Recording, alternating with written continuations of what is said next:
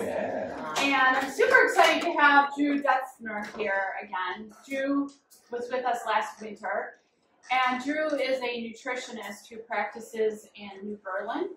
Actually, he opened up his new practice very recently called 3D Wellness, whereby he is setting up in-person and virtual training, education for clinicians and their staff on food, nutrition, whole food supplements. So we're super excited to have Drew here today. And he's going to really be presenting through a case study fashion. On these slides, you're going to see a bunch of info. This is from things I've experienced clinically. These are real people. You're going to see a lot of patterns. There's some unique things. I love the Spanish black radish Mintran special today. Yeah. It's going to be totally applicable by the end of this presentation. My case study number 3, I'm going to call her Professional Protein. Her name is Marlene. She is a total sweetheart. Total sweetheart. We'll get into that more later. But first, what you need to know about protein and protein-focused eating plans. The range is very great. Some of them say you only need 1/4 gram for every pound you weigh. So if you weighed 100 pounds, they say you only need 25 grams of protein a day. I think that's a little light. But then we hear the other end of the scale. Sometimes they say you need 2 grams of protein for every pound you weigh. So if you weigh 100 pounds, that would be 200 grams of protein a day. That's a pretty mega disparity, right? 25 versus 200. I don't care if you're talking about grams of protein or dollars. 25 versus 200 is very different. What I'm constantly emphasizing in clinic is that the quality of the protein is so much more important than the quantity. I want their body to get the highest quality source, and I want to support the digestion of it, so they pull as much of that quality out of that as possible.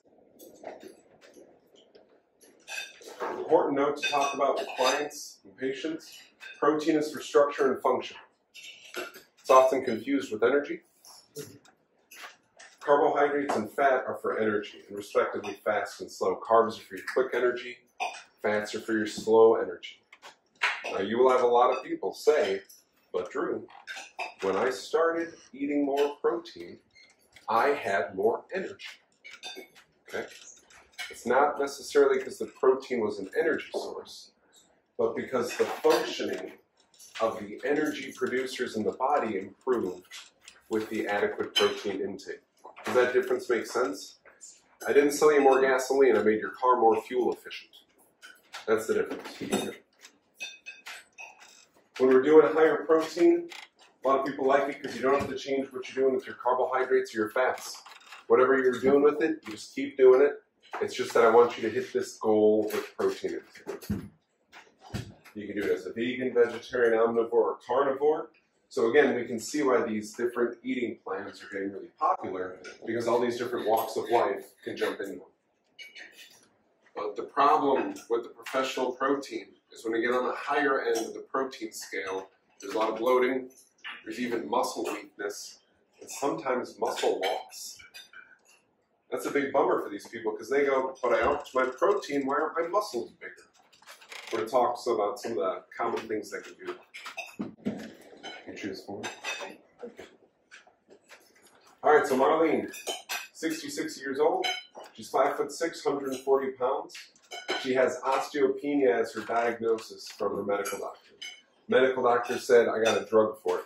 I'm just going to stick it in you, it's going to fix all your problems. Marlene, that's not her style. So Marlene came to me. She also had low iron and low ferritin on her blood work. And on her hair analysis, she had low calcium, low phosphorus, and low iron. So she had a bunch going on. And at 5'6" and 140 pounds, she wasn't really meaty, and she didn't do any resistance training. So one of the things she was up against with that osteopenia diagnosis was she didn't have a lot of muscle mass pulling on bones to keep them stronger. Does that make sense? One of the ways to keep bones dense is you make the muscles pull on them, and their response to that with adequate nourishment is to, skinny fat people. When you pull on bones and you give them good nutrients like phosphorus and calcium, they densify. Okay, they get more dense. All right, so after a year of trying to eat more protein was the first time I met her. because of somebody she goes to church with.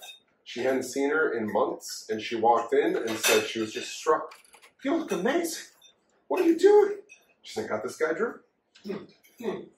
When I tested her thymus gland up behind her sternum, I hope you all know about the thymus gland, and her spleen, left side rib cage, were all jazzed up, all sorts of problems there. Again, the hydrochloric insufficiency, so her stomach wasn't working with her brain, I should say. And a high mineral need, like so many people. That's not a unique trait to have a high mineral need. So we started this strategy, Immuplex.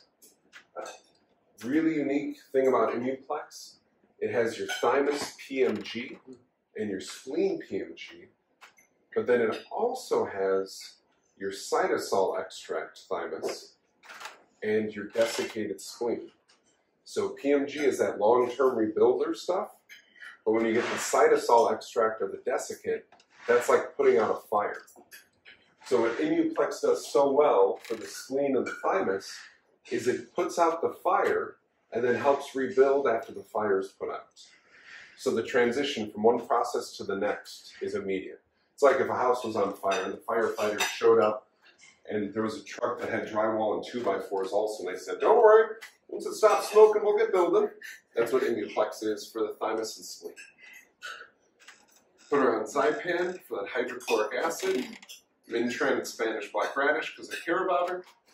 And then this was cool, Protofood. Does anybody in here mess around with Protofood with this info? Oh, it's a great product. Now, Protofood has things in it that your body can't make.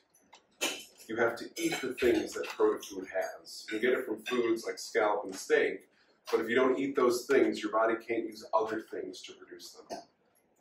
She took 2 before garden. That was her physical activity every day.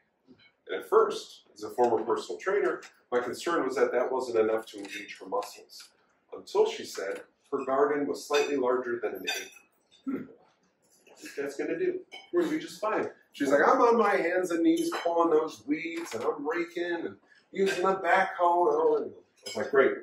But I want to make sure we're fueling your muscles, right? Putting the things in there that are going to help the muscles recover if you're going to work so hard at 66 taking care of an acre. After 2 weeks with me, less muscle aches. Very cool. Her muscles were aching because they weren't getting enough, and she was working them. Okay? They weren't recovering the right way. But especially with the Protofood and the minerals, all of a sudden, muscle recovery was happening. A month into it, she had no more muscle aches. Yeah, so this is as a cumulative effect. Bit by bit, her body learned how to use protein better. Quick side note, the protein she was eating was probably the right amount for her body, but she wasn't digesting it, hence the Zypan, and she wasn't getting enough of what's in Protofood, hence the Protofood. 6 weeks in, this is cool, newfound confidence. Okay, she always felt unsteady on her feet. She felt way more steady on her feet. I think it's because she was developing muscle mass in her legs. I also think Mintran does wonders for confidence. She was on 4 of them a day. 8 weeks in, better sleep, thank you Mintran, and now she's volunteering at her church. It's kind of cool. She went from being tired and sore to be like, hey, my garden's great, I don't hurt, and I got time to volunteer. All right, I jumped way ahead, okay? Go forward 6 months. Repeated blood work at the doctor. The iron and the ferritin are in range. That's pretty cool, right? Because a supplement fixed something on blood work. Just over a year in, she went back in for her bone scan. No osteopenia found. And her doctor said one of my favorite things. I've heard it a couple dozen times now. The doctor said, well, I've never seen it before. Okay, you've heard this? Marlene, kind of a tough cookie, a little rough around the edges sometimes. She told me she looked at her doctor and said, well, now you have to stop saying that because you've seen it. Hey, Marlene, that a girl, right on. We repeated the hair analysis also. It was her 3rd hair analysis. The calcium, the phosphorus, and the iron were all improved in her tissue levels also. So now everybody's happy. Marlene feels better. My diagnostics are showing improvement, and her doctor's diagnostics are showing improvement. Everybody's leaving Marlene alone when it comes to health because everything's going well. Does that make sense? Questions on this slide?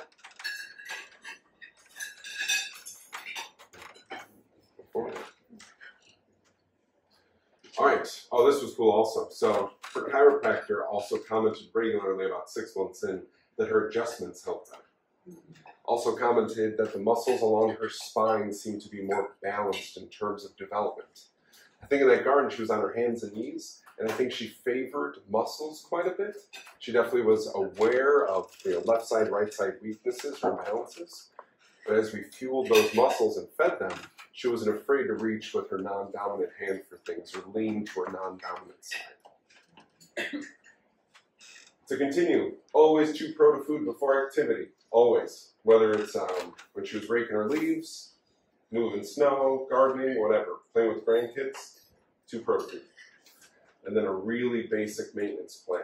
A little bit of Immuplex, a little bit of Mintran, a little bit of Spanish black radish. Marlene has been a client of mine for more than a decade now. Her program barely ever changes. I tell her she only needs to come in twice a year. She goes, no, I think I'll come in at least quarterly. It's like, why is that? And she goes, well, I keep feeling better. I don't want to mess it up. Great. Okay, I'll see you every quarter then. But it's a super sustainable plan for Marlene to be on such a simple supplement program. Questions on Marlene?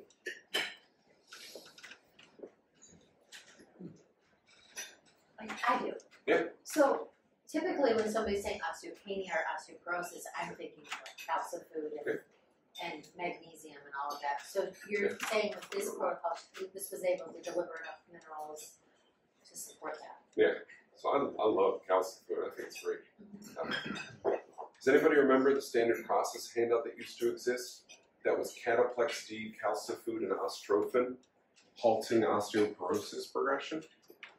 It's like 15 years old now. Okay, way old school, but they conducted a small group study proving that calcifood with Cataplex D and ostrophin would actually halt bone loss. So that's pretty incredible, right? I love all of those. In this case, I was certain that Marlene's issue was that she didn't have enough muscles to pull on the bones to make them respond the right way. And then the Mintran had enough calcium in it. And the produce from her garden she was eating, because it was an organic garden. She had lived on that lot of land for, I don't know, since her kids were babies, and now she's a grandma. So the soil was cared for and all that. Very good. Yeah. And we got her to digest it with the Zypan. That makes sense? So sometimes calcifood's totally the way to go, ostrophin, but sometimes you just got to get some muscles to pull on bones with some calcium there. You know, you can have the best minerals, but you don't absorb them. Right. What good is it? Right. Yeah, you have just the right things, but if they're not getting in. Yeah. Just a comment about Mintran. Yeah. I do use them a lot. It says on the bottle, supports emotional balance. Yeah. And I know that. Yeah. But some of my clients kind of, why are you giving me that? You know, and I noticed with the cases that you presented that it appears that all three of these cases were very disciplined, regular, you know, they're keeping their diet and they're keeping their supplement schedule. Yeah. However, we're not always graced with those clients every day. Oh, totally. Okay. Yeah. So with a client that is maybe going to try to do this type of program, would you add something else or increase the Mintran to try to address that emotional component about food? Totally. Because there I is love that idea. that big emotional component related to any type of diet. Yeah. For most people, it seems. Yeah, absolutely. I also think that Drenamin with Mintran is wonderful for addressing the emotional aspect of things. Drenamin, remember, it's a combo product, so it's got the drenatrophin, it's got Cataplex C, so it's very energizing, and then it's got the Cataplex B2, formerly Cataplex G, so it's very soothing. So you can say things to them like, I want to talk with you about your food today, and they don't have an instant stress response, where you can actually like, let's have a dialogue. I'm not going to take anything from you today. I want you to incorporate this now. That panic mode doesn't kick in. So when Mintran was the little tablets, which is about half potency of the current, pretty regular thing in my clinic that I would tell clients, if you need 2 dozen a day, you go for it. So nowadays that's a dozen a day with the new Mintran tablet size. Let's go. Ready?